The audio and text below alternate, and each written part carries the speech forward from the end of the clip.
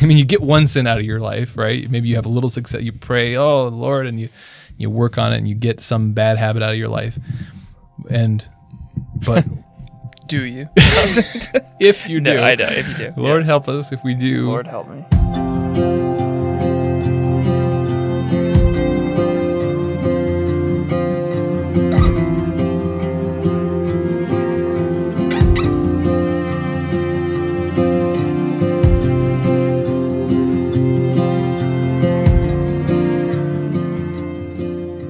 Well, welcome back to Deep in Christ. Welcome, Brother Father Peter. Thank you. Yeah. Nice table. Yeah, welcome. We have a kind of a new set. How about this? We're starting sort of like a new season, if you will, of this show. I started the show last summer during the pandemic, and I didn't 100% know where we'd be going exactly with it. I mean, we know that in the panoply, in the lineup of Coming Home Network content, there was a space for a show that wasn't apologetics, that was just talking more about, hey, wherever you are in your journey, you know, whether you're a lifelong Catholic, like many of our supporters, or whether you're one of our primary audience, which are people who are thinking about becoming Catholic, or people who have become Catholic and they're still sort of figuring out their spot, you know, figuring out being Catholic. Talk about what we all have in common. The whole reason we're doing all of this, which is that, hey, no matter what stage of the journey you're in, we're to be going deeper in Christ. We're to be following Him, surrendering Him, listening to Him. I didn't realize you just started this only last year. For some reason, I thought you'd been doing this for like a couple years. Funny story about that. Yeah, right. There's been different iterations. There was about 10 years ago, I did a couple interviews. Maybe those can be bonus content in the community. I'll put up there. There you go. With Brother Rex and Kevin Lowry and with Joseph Pierce, the never before released footage of Joseph Pierce, who doing stuff. What? I guess that's not impressive. I don't know. He's a cool guy. I know Joseph Pierce is. Yeah, literary converts and all that. Yeah, he's a neat guy. Didn't realize that. Pull that out. I didn't realize that. Video time with him was that scarce. But at that time, it was quite. I was rather taken. He was a pretty cool guy. Gotcha. Okay. Anyway, you know, it's funny because this sort of kind of goes. So we're a little bit what we'll talk about today, but just because of our childhood, like prominent Catholic figures, I forget which ones that I should be like impressed by. That sounds really weird, but well, it's because like we grew up down like the street from Scott Hahn, and so it's like Scott Hahn, right. You know, and it's like, and I forget which ones we don't know. You know, it's like because I'm like, I'm pretty sure Dad knew that guy when we were growing up, or like I think he was next door neighbor. Did he babysit us that one time? His kids babysat. Yeah, okay, yeah. That's really funny. So when you said that, I was like, I thought we knew him already. I was like, I don't know, but well, no, that is really interesting. It is this is a weird today because we thought we would. You know, so one thing that's happened over this past year is that we got recording together. We were working on the virtues stuff, and we discovered we enjoy this sort of format, this discussion format, talking about our faith as brothers, talking about our faith as guys in two very different vocations in life, but also two guys who, again, here in the context of the Coming Home Network, we are the fruit of elders in the faith, elder fathers and mothers and brothers and sisters in the faith. Their stories, their witness, their continual pursuit of our Lord Jesus Christ, and you know, a lot of our journey, our faith journey, was born out of those communities. Yeah, you know, and many of those people that some of those names people in the audience would find familiar. You know, living down the block from Dr. Scott Hahn, and meeting lots of Richard's godfather, Curtis Martin, right there, founder of Focus, and lots of different people.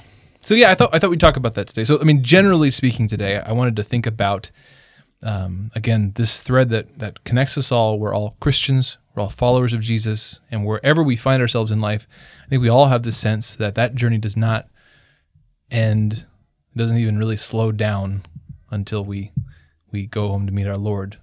Hopefully, it shouldn't. It shouldn't. And so it's because of that. That is something that connects us. You know, people in the Coming Home Network. You know, we're all people that's the reason why you have people considering upending their lives, their social lives, their pastoral ministry, their friendships, perhaps the comfort and comfort zone of their present place in their marriage. It's because they want to follow Jesus, and if you're trying to follow Jesus, I mean, we look in the Gospels. He's always leading the disciples into some new direction, and they're like, "Oh, okay," even if it causes some turbulence. But he's got a plan, and so I was just thinking about that in context of our faith journeys in our family and the Coming Home Network and the church. And I thought we would, because we're looking forward in this show, we're going to be talking. We're going to continue this conversation together as brothers. Maybe we'd start by giving a bit more of the backstory of how we got here. Our family, how the journeys of our parents and the Coming Home Network itself, influence our lives, and then just a little bit about our vocations now and how we see this obligation, this invitation, this opportunity in life in Jesus Christ to continue to follow and continue to grow, continue to surrender. So let's go way back. For those who don't know, who aren't aware, so the Coming Home Network was started by our father, Marcus Grodi. And the reason why he started this network of converts to the church and people who are thinking about becoming Catholics is because he was a Presbyterian minister. Mm-hmm. And so I was about 5-ish. I always forget that. I don't even remember necessarily asking you what you remember from that time of life. Right. And it's hard because I've heard Dad's testimony so many times throughout my life that it's hard to always pick apart which are my memories and which are like manufactured ones. Yeah, there's that too. Like placing myself in the story that he's telling. Yeah. But I do have some memories of being a pastor's kid, at the Presbyterian church here in Ohio. Like the Sunday school, the songs. I still have a lot of the songs. Some of those songs are just sort of like baked into my DNA. Which ones? Because it'll be interesting. We know that one because Jesus in the boat, you could smile through the storm. Dad sang that one to us forever. That's true. Afterwards, That's but true. I don't have any memories of that because I was 1 and I was the first baptized Catholic in our family. That's right. And I remember every moment. No, but I don't remember anything from that time. When he was actually a pastor. Yeah. So I have some memories of the church, some memories of the community. A memory that he tells about, but that I don't actually have an image of, was of me crying when he explained to me that he was no longer going to be a pastor. Really? No longer going to be preaching up there. That he tells that story. I don't remember it. But that apparently that impacted me, that there was going to be this big change because at that time I didn't understand why, but he, because of his convictions, couldn't preach as a Presbyterian anymore. And I'm sure many people who are watching, maybe, hopefully, I don't know, are aware of that story, but if not, that's a pretty fascinating part of his story was the fact that, he stepped down as a pastor because of his particular journey and where God was, or where he was beginning to struggle with kind of questions of authority and the ability to preach, ability to actually teach this is what the Bible says and means and everything. Because of his questions and his struggles with those, he stepped down as a pastor, not super, super long before he became Catholic, but certainly long before he had made any sort of real inroad into thinking about that. But no, that's a really great point. Yeah. So this is something that we admire in our father, something we've I think received in some ways from him is that he, in some sense, he was pretty comfortable where he was. It was a good place. He was a parish, family. Now the Presbyterian Church had its own problems that he was. I think our parents were increasingly a minority in their pro-life views. Which our mom had a significant conversion in her understanding of that issue, and they were increasingly sort of marginalized. Because I think I asked her, actually. I asked her, I think within the last year. Because I never actually had been clear. I could be wrong, Mom, if you're watching this. But I believe I remember asking her that, saying, what was the main thing for you? What was the main reason you became Catholic? And she said it was the pro-life stuff. Right. And I do, that kind of reminded me of thinking back to what she had. She doesn't really give her story in kind of this full way that Dad does, and so I've never really heard it in that way. But but in piecemeal, I remember her talking about different things, and I know that story for her is. I remember the conversion how that looked for her, and I remember that being really significant. But for Dad, it was a real crisis of authority, and obviously, his story is on the chnetwork.org. You can read the full testimony, watch the full testimony. But the crucial thing was this crisis of authority that, in some sense, he loved doing what he's doing. And he's always been a pastor at heart. He wanted to preach, wanted to dig into Scripture with people and share that. But recognizing in the questions he was receiving the crisis of authority in how do you determine what's true. When someone asks me about salvation, I know that my Presbyterian lens is different than the Lutheran lens down the road, or the Methodist or the Baptist. Sure. Or if I receive questions about baptism or the other sacraments. Well, he always tells that story of how once a month all the pastors in town would gather in the basement of one of their churches, get together. Hey, Bob, Fred, what's going on? Like hanging out and all chatting around and everything. And they'd all sit down and they have this big old argument and debate, about these parts of Scripture, about what they really meant, and not of insignificant things, but of really significant stuff like you're talking about. Right. And at the end of the night, they'd all hey, we'll see you next month and everything. And it was it didn't seem to make any real concrete difference, but he's well, there's this guy down the street and that guy down the street and that guy down the street, and we all really love Jesus, and we're all leaders of our particular churches, and we really love Jesus, and we believe we're led by the Spirit, and yet he believed that the teaching on salvation is this, and I believe the teaching on salvation is that, and we're all looking at Scripture, and he eventually just got to the point of how can I say that I'm right and they're wrong, and by what authority do I have to say that? But I can't speak perfectly for Dad here. No. But I know that his wasn't necessarily this firm conviction that other guys were wrong. No. But it was a very personal process of discernment with God of saying, I don't think I can do this anymore. I don't think I'm called to do this anymore unless I can answer these questions. And so, as you noted earlier, when he left his ministry, it wasn't to become Catholic. Right. It was just that he didn't feel that was what he could do anymore. He still loved our Lord, but he had to go figure out what that would mean. And so, again, the rest of his testimony is there. I was about to say, he became Catholic. That happened, when I was 5, you were 1-ish. Pause. All right, you can come back. Okay. Yeah. So so the next sort of section there is that's the context we grew up in, is the children of parents who became convicted that the church was the church that Christ established, that he guides, that has authority, that has its problems, that always, as a community of fallen sinners like ourselves, as a hospital for sinners, not a hotel for saints, as people like to say, it has its problems, but that the Holy Spirit continues to guide it and protect it.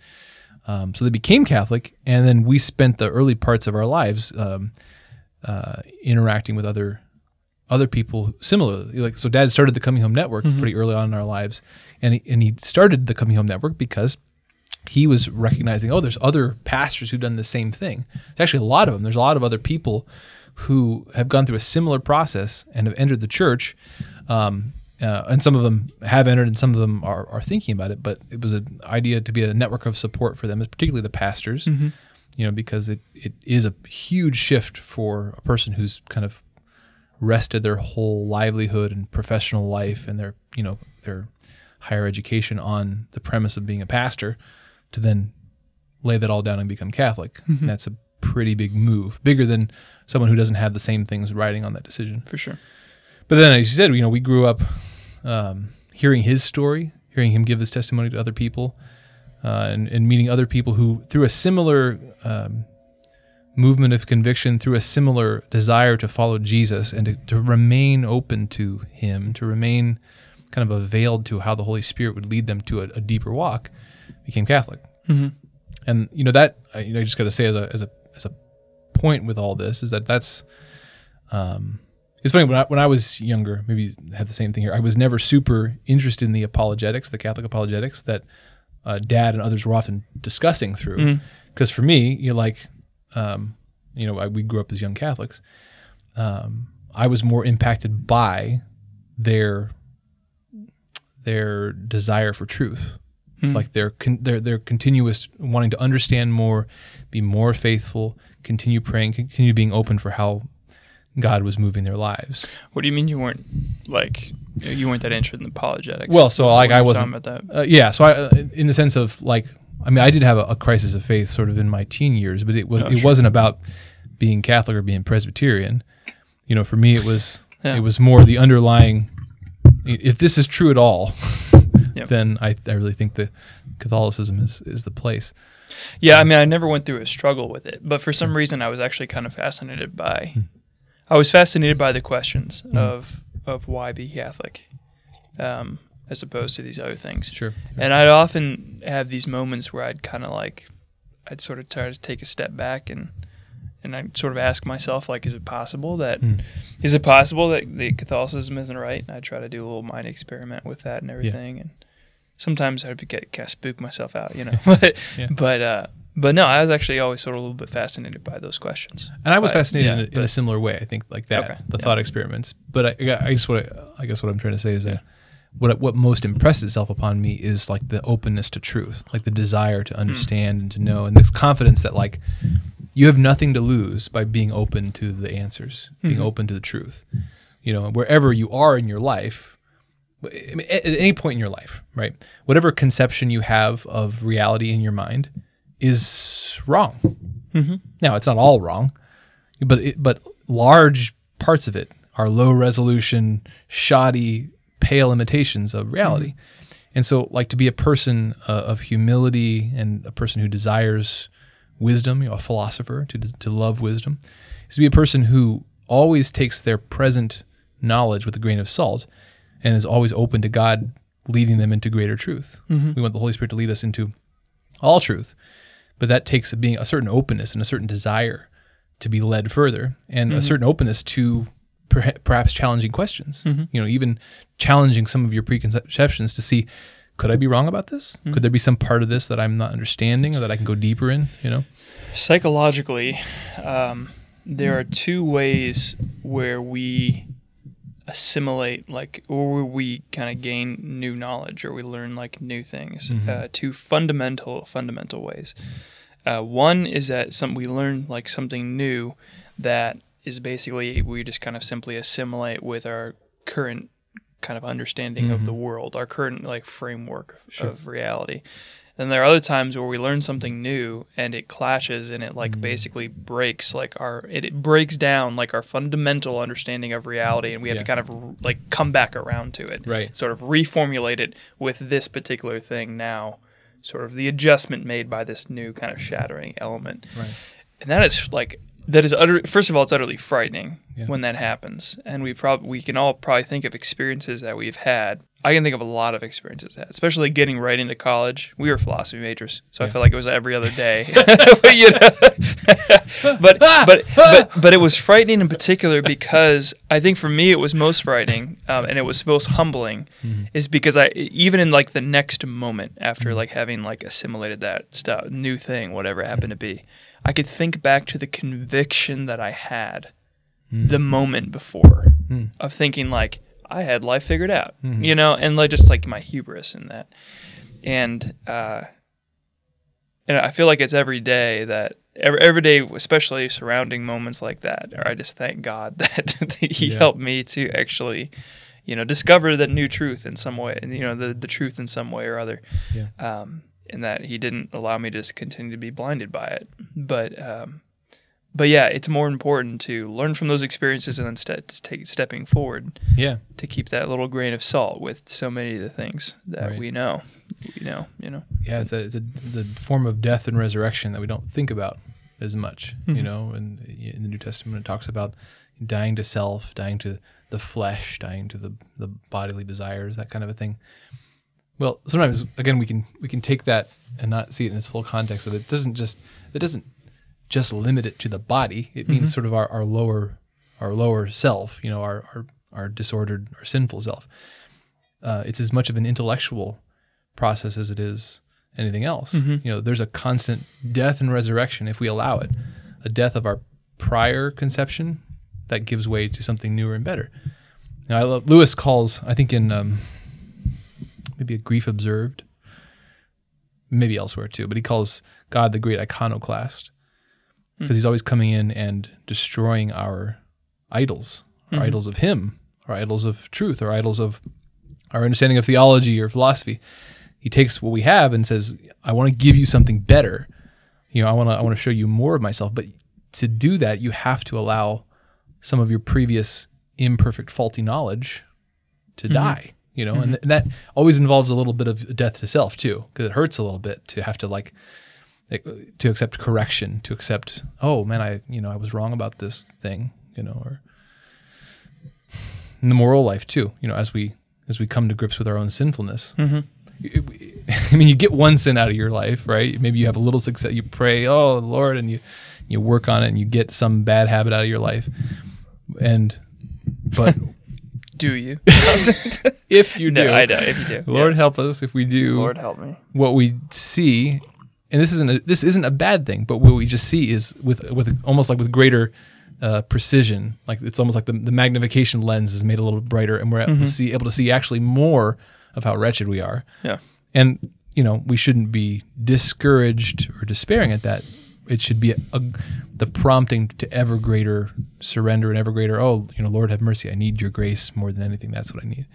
So, but it involves this sort of death and resurrection, with Christ, this constant allowing oneself to die in a certain respect so that God can make us into something new. So, but I mean, going back to where the tangent began, I mean, that's something that really impacted me in my life. I feel like that phrase, I feel like to go back to where the tangent began is for you and me is to go back to like age 12. Yes. My whole life our whole life has been a long tangent. Anyway, sorry, continue though. Back to where the tangent began. But so again, in our father and in our mother and in many of the elder Catholic Christian brothers and sisters that we had in the faith, it wasn't, I will say for myself, it wasn't specifically the Catholic, non-Catholic apologetics so much. It was this attitude towards truth. Because another aspect of it, so there's this desire to understand, to always go deeper into Christ. That was something we saw in them, and I was impacted by, certainly. But also that I would say that by and large in the Coming Home Network, the people that we talk to, the people that Dad interviews on the Journey Home program, the people share their stories, who share in the online community, they're not people who become Catholic and look back in judgment or in disgust or in criticism. They too look back and say, you know what? Those people in that Baptist church or that Presbyterian church, they showed me Christ. They taught me about Jesus Christ. They taught me about the Bible. And so I think there's a fullness in Catholicism that I'd love to share with them, but they don't look back with anything, any pride, any arrogance. They look back in humility and gratitude. I've been talking about this a lot lately in different conversations. The thing that I think struck me the most when I think back on those times when we were very lucky in that we were homeschooled. Yeah. And not just because we were homeschooled, but because we were homeschooled by a family like we had. Right. Because that gave us the opportunity to go on these trips with Dad when he would go and speak different places and go to these conferences. And so we would not only get to hear him speak, we get to hear a lot of people speak that were really awesome. When I remember listening to like his story, and in particular his story, sometimes other people's stories, but in particular his, because he's Dad. Your father's going to make bigger impact on you. The things that struck me were most of the time they're the attitude that they had towards God as a person. Yeah. In a personal way. So it's the stories like, Dad sitting on the lawn chair and looking up to God and asking why, and the bird poops in his face, and things like that, Classic Dad. Classic Dad, classic God. Classic bird. Classic bird. Classic lawn chair. Classic, man. Exactly. We've all been there. That's right. Right? Lawn chair, bird in the face. It's the oldest. Yeah. Just every day. But what struck me was the personal way that they related to God. And all that stuff for them, for these people, who were talking about their conversion stories, all that started, in the faith that they developed in the context of their kind of original Christian sects. Yeah. and not specifically having started there at Catholicism. Catholicism is not the end point per se, but it was farther down the line, but it started before that. And I owe, I think, a lot of my own early explicit Christian experiences with God and relationship with God to that witness of Dad. And not specifically a specifically Catholic witness, but more specifically just the witness of a person who had come to know our Lord Jesus Christ as a person and could relate to him as a person who was proactive in his life and in a relationship with him / them, these people. That's totally right, yeah. And that's true about a lot of the people that Dad then also talked with and shared with many members of this network. Many times, I mean, the church is in an interesting situation in the last 500 years because of sin, all kinds of sins, just because of the nature of humanity and the members of the people in the church. Like there was division. I mean, there was sin in the church, and then there was reaction and overreaction, and we all know at least parts of that story of the Reformation. But the situation we find ourselves in now is that we have come to believe and are convinced that the Catholic Church is Christ's church. But we also, from our particular vantage point as converts and children of converts, recognize that in the divisions in Christianity, our Lord has raised up many charisms and fruits even amidst our divisions. And so one thing that oftentimes Protestant Christians who become Catholic bring into the church is they're really good at articulating that personal relationship with our Lord Jesus Christ in a way that sometimes Catholics have gotten really kind of rusty. They've ended up keeping it a little too private, a little too kind of too under wraps. It's there for so many people, but they're not used to talking about it. And the problem is when you don't talk about it, other people don't pick it up. I'll say, so in regards to this topic, I did have some years in my teens where I went through a sort of crisis of faith, and it was just like, I think it was just connected to the spiritual battle in my life and certain sins in my life, but I liked being Catholic. I liked being, Christian. I wanted it all to be true. But I struggled with my own sin, and I struggled with the conflict between the witness of many Catholics around me, which they seemed, and this probably wasn't always true, but it seemed to me that the faith was simply surface level, that it was just the thing they did, the club they attended, but that it didn't really impact their heart, their life. I remember somebody expressed to me once, faith means, we just have to trust, but we don't really know if any of it's true, and we'll know when we die. And I was like, I don't want, what? Whoa. Because I contrast that with then the lives of the saints, the witness of the apostles, and the witnesses of our Father and many of the people like him who they knew Jesus. Right. That seemed to be a possibility. That seemed to be a proposal. That seemed to be what the church was proposing to us. But the question was but is that real? Because that's what I want, and I need to know if that's how it is. Yeah.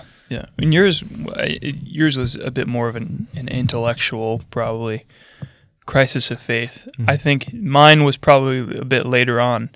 I think mine was a bit more of an emotional crisis of faith in some ways, but because mine had a lot to do with fear and a lot to do with my vocation, right? In the sense that my taking my next steps in my relationship with God had everything to do with the fact that not all of a sudden, but little by little, God was kind of steering me towards the priesthood, and every time He kind of took another step that way, of saying, or trying to kind of push me to take another step that way, it was sort of another crisis of emotional faith of am I really going to, this is so frightening to me, and it requires such a big change in my life and change in my way of thinking about the future and everything, and am I really going to, am I actually going to make that choice to trust that God actually has it figured out? Right. And it was just terrifying for me, and I fought tooth and nail against it often.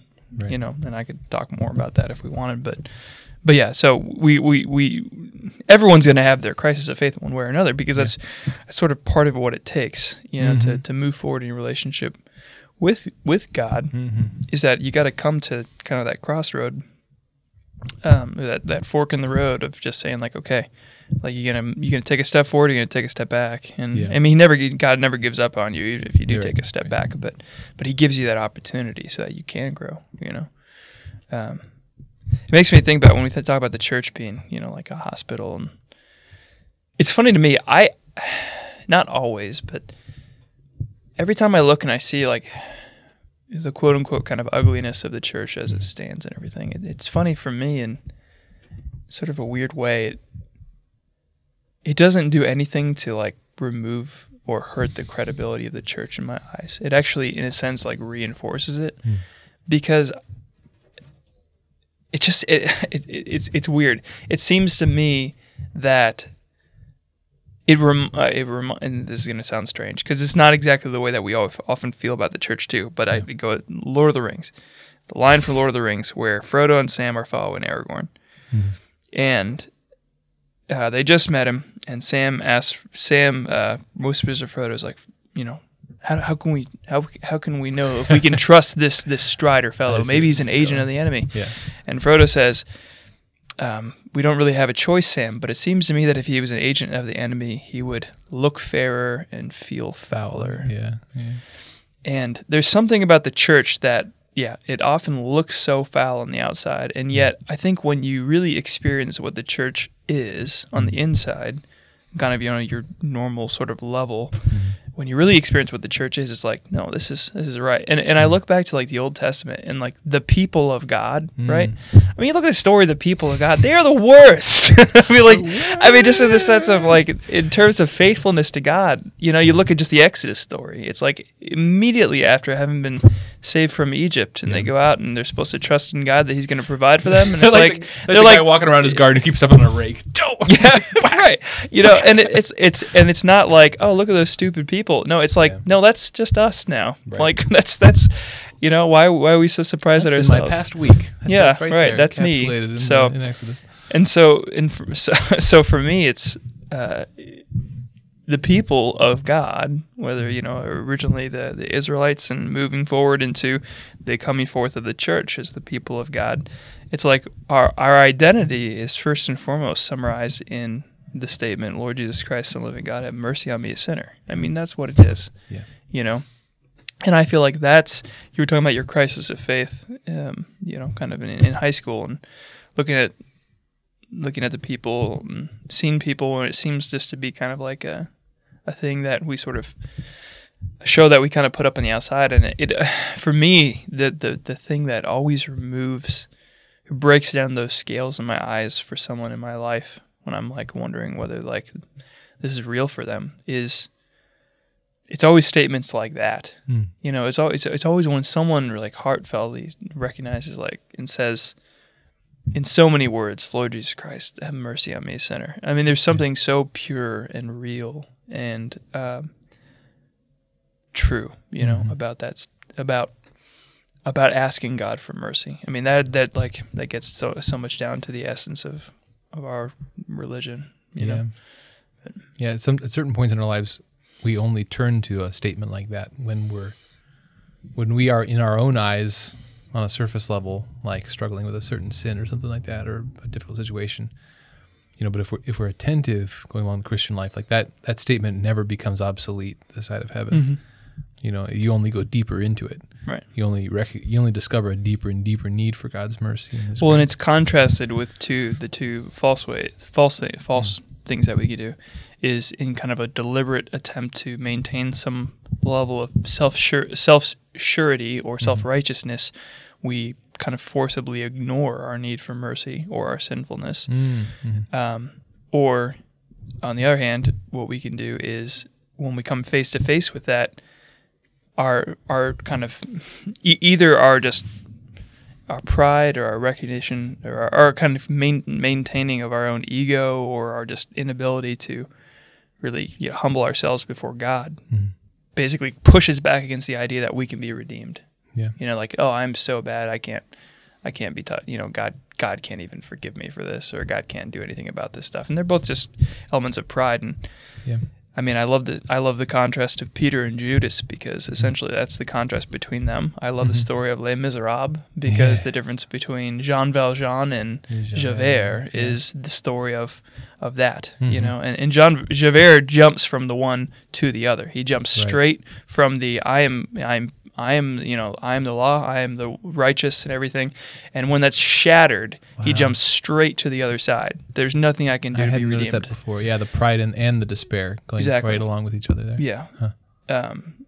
So I don't know, and I'm sure you could talk more about that because you love talking about pride and despair, and particularly being connected. But I think we don't know if we talked about that much during our virtue stuff. We'll circle back around and dig those because I think that is a fascinating connection between pride and despair, and humility being the antidote to both. Yeah, I've been reading a book about acedia or achadia or cadia or whatever however you want to call it. Just like so many names. Yeah. Yeah, certainly. Or sloth. Or all this stuff. Toads. I don't know what. Certainly the deepest, darkest, and purest form of that vice is the despair of the mercy of God. So, yeah.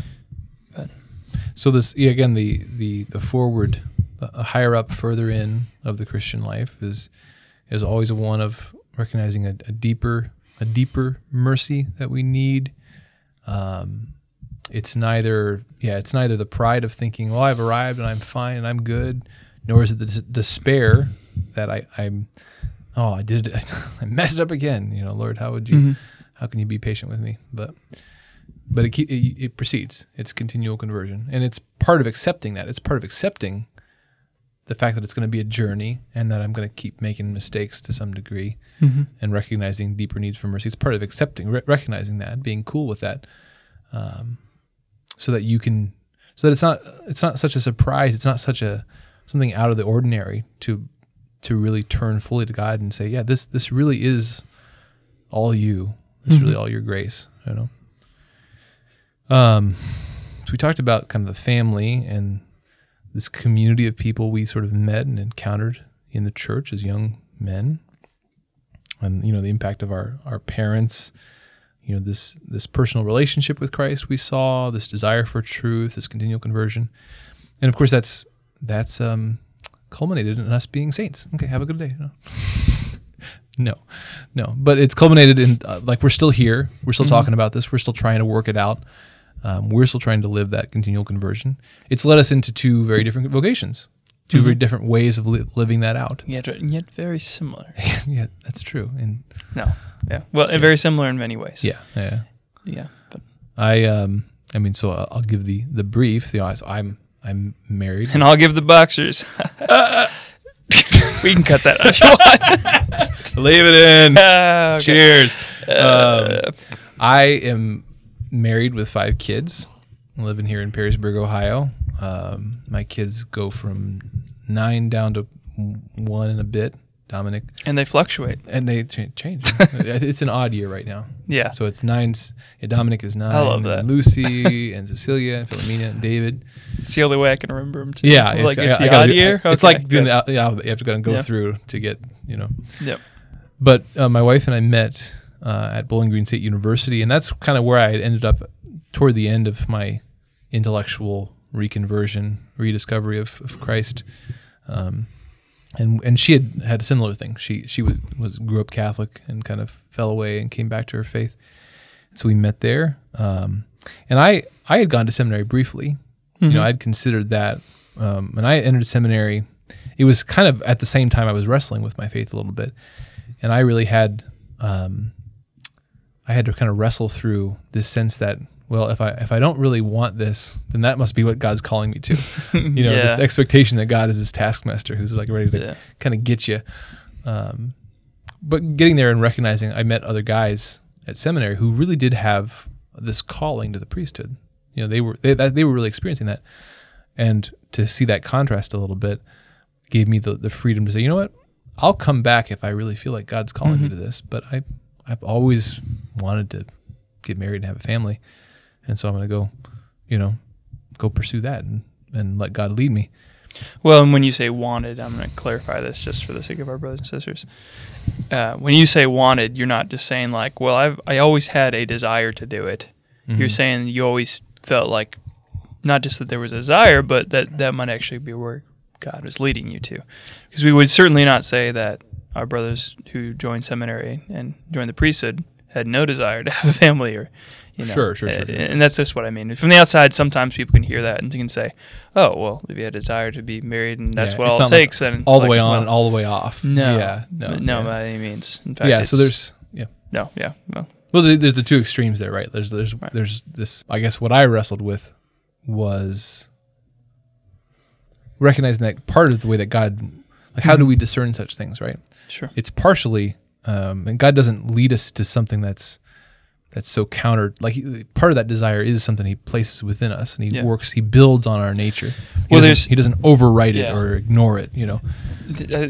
Kind of developing understanding that I've been having of when it comes to sort of discernment of priesthood and marital vocation is that, like, marital vocation is, it's kind of like, it should be basically like the starting point in the sense of, like, you should kind of assume that's what you're going to be called to, because it is in a sense a much more normal vocation, right? And not just normal in the sense of, like, it's plain or something, but it's actually more normal for a human person. Yeah, it's a natural order of things. There's a natural order in the beginning. You know, God made man, woman, and made them to be together and everything. That's a natural order, and in a sense, the call of, like, celibacy of priesthood is kind of a calling out of the natural order, and it's like, it's okay. That's one of the reasons they call it a higher vocation, not better, like, bar none, but a kind of a higher, because you're kind of being called out of the natural order. Right.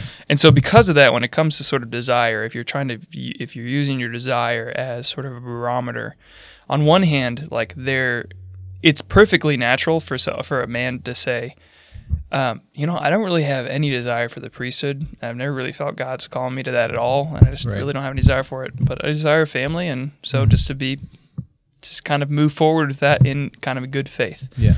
However, it would be wrong for a man to say, I've never really desired a family. That just seems distasteful to me. That's a great point. Yeah, right. And so, and the church is very cautious about. The church is very cautious about men. It is intentionally cautious about such men. In fact, if a man comes and they ask him, "Why do you want to become a priest?" and if they give one of the reasons as, I was just never attracted to family life. It never felt like it was going to be meaningful for me. I never wanted it. It's a red flag. Yeah.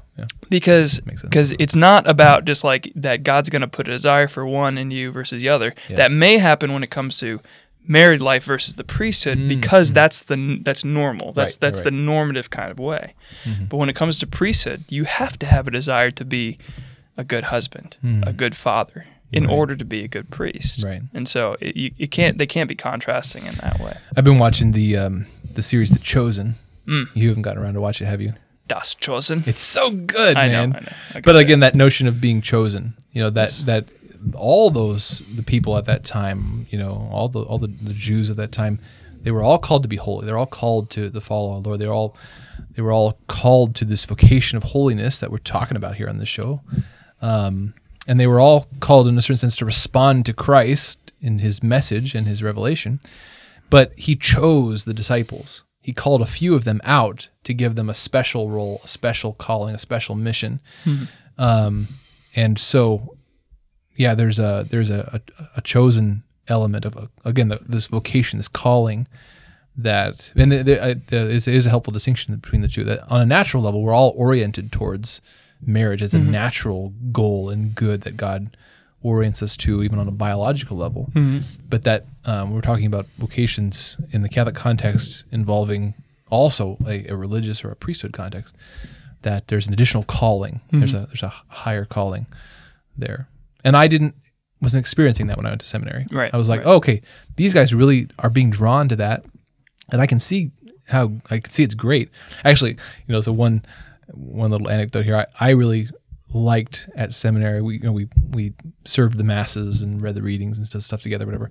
I didn't have a desire to be up there on the altar and to perform the sacraments of the church, do that thing. I loved cleaning up after Mass. I always loved, like, when everybody had left, and as Catholics, the vessels, the things involved in the sacrifice of the Mass, that sacrament are very precious to us. I liked when after everybody left and just quietly tidying up.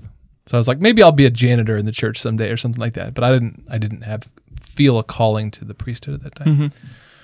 So I went off and went to finish college and met Teresa, and we discerned for a while. And we had in her. I mean, I think one of the main reasons I was attracted to her is because she too was a person who, once it had clicked for her, when she'd kind of reignited in her faith and come back to the faith, she's a person of insatiably wanting to go deeper and learn and understand, and that kind of relationship with the Lord and with truth, wanting to always go deeper. And so here we are.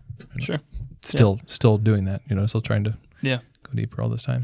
Well, and the few kind of sparks along the way of my journey to seminary too, were, it was almost always people, I would say, at least after I started my journey of discernment, of like really intentional discernment, the few kind of sparks along the way of women who I was like, maybe I could be called to marriage, they were all people of that sort too. There's women who, first and foremost, like their most attractive quality was their real love for God, and that it was like a very intentional kind of part of our friendship, and that was really beautiful. But now I'm here. Yeah, here we are. And here we are. Brother and brother, father and Brothers father. Grodi.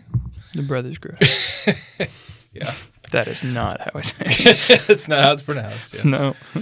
But that's, I guess as sort of the first episode in this new season, we just want to give a little of that backstory. But talk about, again, this is hopefully what we share, when we get together and talk here and otherwise, is something we share with our audience, something we share with other members of the Coming Home Network. This is why we're all here, is because we've come to believe and are convinced that Jesus is the Son of God, and we want to follow him.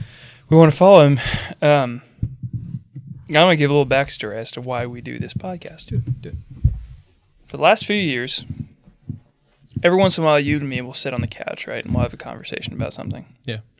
And a number of different times, a couple times, I think it was actually mostly you, would say something along the lines of, man, we just need to do this as a podcast. I'd be like, we would have these intentional conversations. Now lately, but those would just kind of happen. Right. Now lately, we've, on our own sides, but also together, sort of grown more convicted that having these sort of intentional conversations with each other is really important in our life. Yeah. And not just about this stuff, and not just kind of like talking on the surface about things that have happened or niceties that are happening or kind of things disconnected with us, but things that really that really are encompassed by the statement that I mentioned earlier, like Lord Jesus Christ, Son of the living God, have mercy on me, a sinner. Yeah. Talking about our brokenness, talking about our need for prayers and for our mutual support. And there's an intentionality that we've been really trying to encompass there. I mention all that because one of the things that I've been very personally convicted by, and we've been talking about, is, and this goes all the way back to the beginning of this episode, that probably the most important thing that if I was to put my finger, other than like the grace of God, obviously, but the grace of God is supporting all people. It is supporting a lot of different people. If I was to put my finger on like what do I attribute the fact that we had a kind of a foundation of faith and relationship with God, that we could make it through those crises of faith, or even really to have a crisis of faith. I mean, you have to have faith to a certain extent to have a crisis of it. That's true. Why was that different for us than it was for so many young people these days? And I would say that it was the receiving of the witness, not only of Dad, but also of these other people in our life who intentionally talked about their relationship with God, their need for mercy, and the powerful reality that God had been in their life. But also the books that Mom and Dad gave us on the saints. Like the witness of the saints was huge for me. Yeah. I would read about the early virgin martyrs of the church, like Agatha and Lucy and stuff. And I just remember reading about their bravery, and it was just like, it was super inspiring. I mean, I was like a 7-year-old reading that stuff. Because of that, I'm just growing more and more convicted that one of the most important things that we need to be able to do with one another is to find the way to have the courage to have these real conversations where we actually talk about the powerful. First of all, we reflect in prayer to discover, and then to talk about the powerful differences that Christ has made in our lives, because that is how we are witnesses.